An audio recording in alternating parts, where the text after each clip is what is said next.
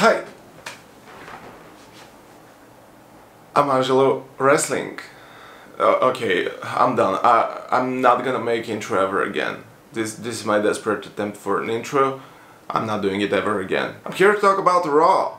This week is SummerSlam and we have the final Raw before SummerSlam. We cannot expect a lot from it, of course, but we had some preview things that I got really hyped about. For example, first of all, Logan versus Ricochet.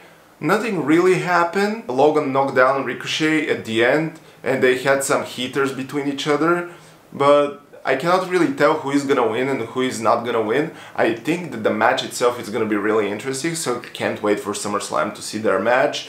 I think they're both capable of doing amazing stuff in the ring, so I can't wait to see what's gonna happen. Another thing that was amazing, Maxxine Dupri versus Valhala. I know. It's a thing that I never expected to say, but we saw two amazing stuff. First of all, Maxxine Dupri Caterpillar, which was, as Corey Graves said, it's like you put hinges to the caterpillar, but it still works.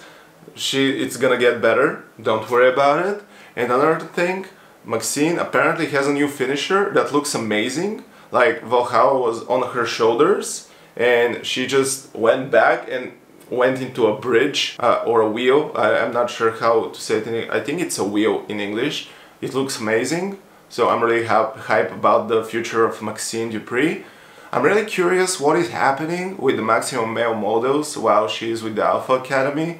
I really want Maximum Male models to come, maybe as a part of the Academy or maybe some comedy act. Then we had Shinsuke Nakamura versus Tammaso Ciampa. I expressed last week that I was unhappy with Tammaso losing, and now he's having problem with Shinsuke obviously, and he's still losing. And Shinsuke cheated, which made the loss a little bit more acceptable. But still, a loss is a loss. I'm not okay with this. Maybe we're gonna continue the feud, and maybe it's gonna evolve into something magical and beautiful. But for now, I don't like that Tammaso is losing. I'm not a huge Tammaso Ciampa guy, but I think that in order for the guy to get over, he needs a little bit more wins. And I don't know why they were mentioning that if Shinsuke is winning that one, and maybe if he beats Big Bronson Reed, he's gonna get a Intercontinental Championship shot, but I don't believe it.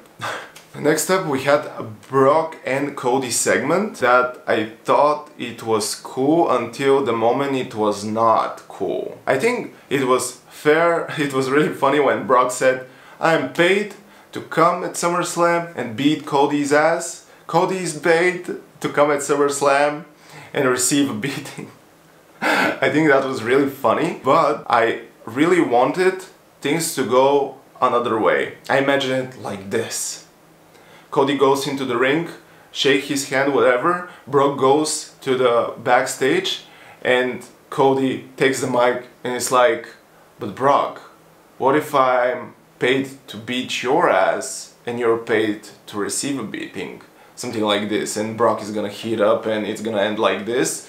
And it's gonna get mysterious. We all know Cody is gonna get over, but still, yeah, I think it's gonna be good. Becky versus Trish, please stop it, or at least make Lita come back on the Becky side and say that Trish is insane. I don't know, spice it up, end it. I thought we were gonna have a match this week, and I thought if it's not this week, it's gonna be at SummerSlam, but their next match is not even on a pay-per-view. What is happening? And then we had a banger. 10-star match, 11-star match, whatever. Gunther versus Chad Gable. Everything started in the back.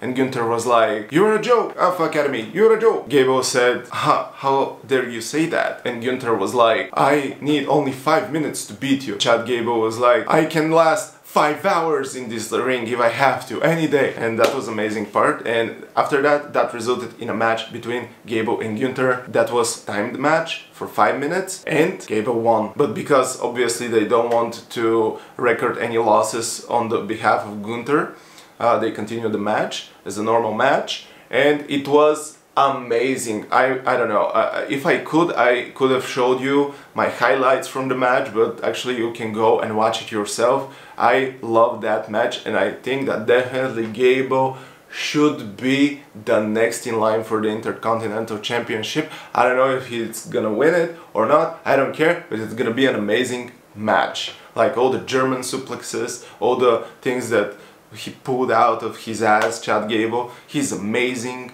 and I can't wait to see Gunther versus Chad Gable at some pay-per-view, or even if it's on Raw, I don't care. Another thing I want to talk about briefly is the promo packages between Ronda Rousey and Shayna Baszler. I really love them. They were really emotional, and you understand more history about Ronda Rousey, about Shayna Baszler, and their friendship, and how Shayna Baszler actually have career in combat sports way longer than Ronda Rousey did, and all of that stuff. And actually they have a lot of respect for each other. I don't think that rivalry is real life rivalry, but that doesn't mean that it's not cool, and I'm not gonna look forward for it, because I feel like this is the first time in a long time real fight that they're gonna have, because I feel like it's not gonna be a wrestling match, it's not gonna be WWE match, it's just gonna be fight, and I'm excited to see this. Can't wait. Seth and Sami versus Dominik and Damien. Why do we have that match?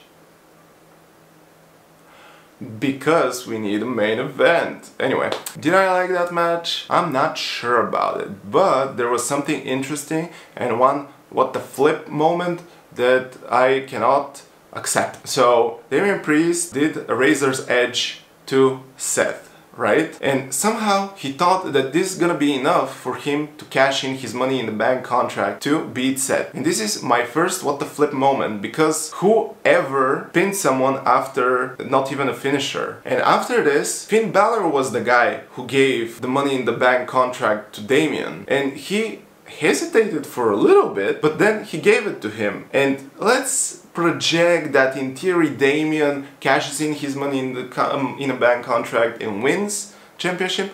What does that mean? That at SummerSlam we're gonna have Damien versus Finn? Sorry, what? But yeah, that's Raw for me this week. I'm not gonna give a score, because this is just my Raw talk. This Raw talk is not like the other Raw talk. This Raw talk is way cooler, because please. See you tomorrow for NXT. Peace.